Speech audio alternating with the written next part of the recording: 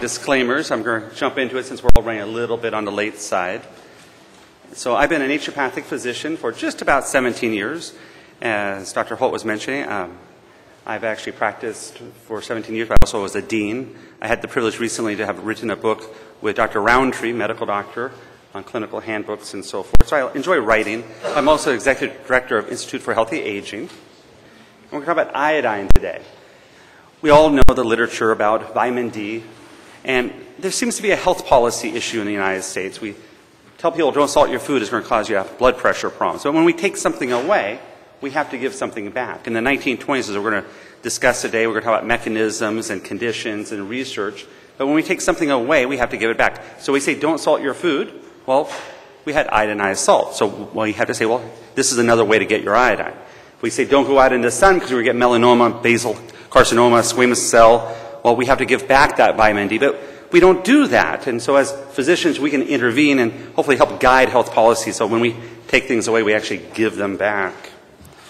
So, of course, iodine deficiency is one of the #1 leading conditions which we can actually prevent mental retardation, brain damage. We're going to talk about breast cancer today. We're going to talk about attention deficit. We're going to talk about lots of different things, including also IQ.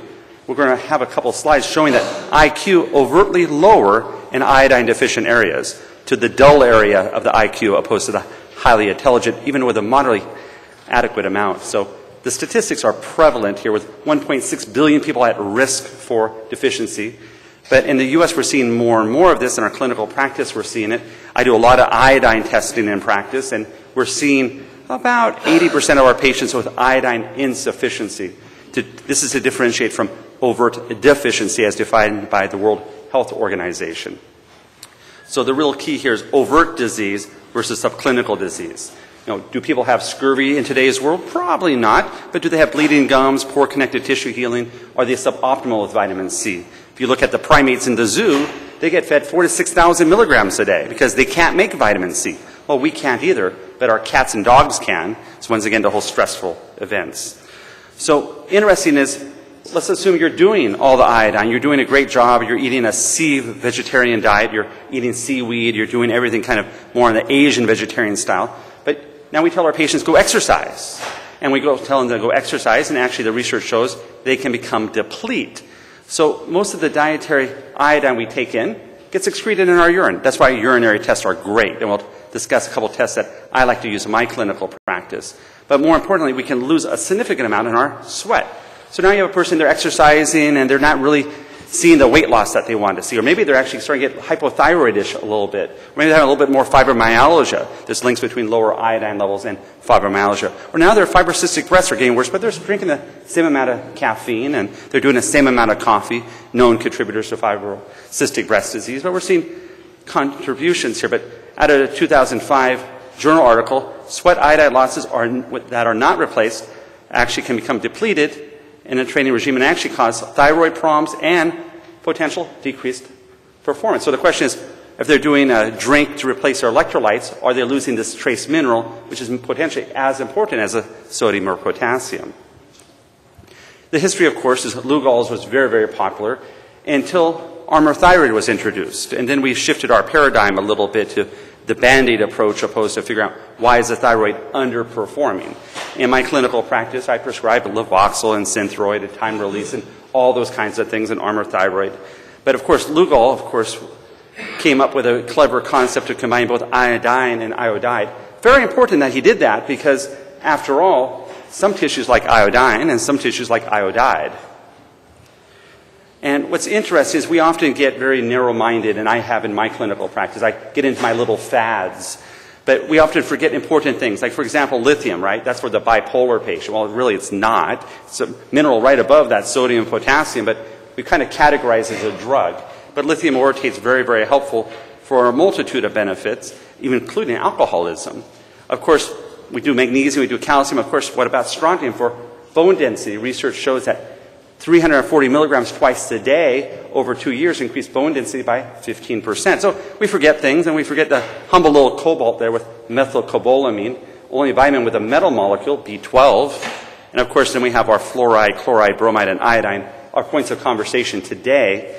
And of course, we're going to have a discussion about the Halide wars. how our fluorinated water, our brominated breads are further contributing to this iodine deficiency. So not only has iodine levels dropped in our diet, there's perchlorates and other halides which are then pushing iodine further out of our body, compounding multiple times over the problem. So the pan-epidemic problem, 70% of the world's population is estimated to be iodine deficient. So, of course, Americans are not immune to that. In fact, we actually failed the World Health Organization's recommendations for iodine carte blanche. And interesting, 20 years ago, 3% of the population failed to have enough iodine per World Health Organization standards. Now we're at a full fourfold increase of that problem. And that's overt deficiency, not insufficiency, not optimal levels, but just overtly broken. And once again, Journal of Clinical Endocrinology and Metabolism reporting this fact. So they're saying there's an issue, but the number is much bigger than that. So general note, pasteurization destroys approximately 20% of iodine content of pasteurized foods. And this presentation actually will be available in booth 303. I'm going to go through this quickly because we're starting a little late, but everybody can get a copy of the presentation. So vegetarians. Lots of people are going towards a more vegetarian diet, either through principle and or mad cow disease or the hormones and pollutants in higher eating animals. And they actually did a study, and iodine excretion was significantly lower in alternative, that's what they call it, alternative nutrition groups, 172 micrograms per liter in vegetarians, 78 in vegans, and 216 in omnivores. And 25% of vegetarians and 80% of vegans suffer from iodine deficiency. That's because we stop at the shoreline. We don't keep on eating the green stuff in the ocean. We're land vegetarians. We're not sea vegetarians. The other thing is the food is only as replete in iodine as the soil in which we harvest it from. So just like we have selenium deficiency up in the Pacific Northwest in Oregon, of course we know in the Great Lakes area, of course, tremendous iodine deficiency. But once again, a lot of the soil just doesn't have it. Plus, from farming practices, if you think of Little House on the Prairie, 1800s, virgin soil, that first crop that went to the Olsons, a mercantile, was rich of food, of nutrients. But year after year, no one's replacing those trace minerals. And of course, it's going to have less and less, no matter what, let alone our farming practices.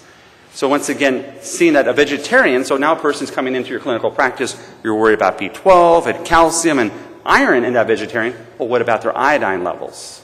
So once again, another way to look at, but why is that? Why do they have fibromyalgia? Why do they have fatigue? Why are they having fibrocystic rest disease? They're living the healthy life, but are they? Sometimes we defeat ourselves. So there's lots of historical uses of iodine.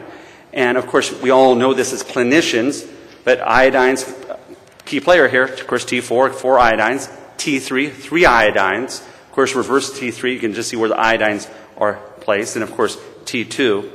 And so the question is, why is T4 less powerful than T3? Many of you already know the answer, but it's all about steric hindrance. So we know T3 is 3 to 5 times more powerful. So in my clinical practice, I'm always measuring free T3 and free T4, along with the thyroid peroxidase antibodies and TSH and other things.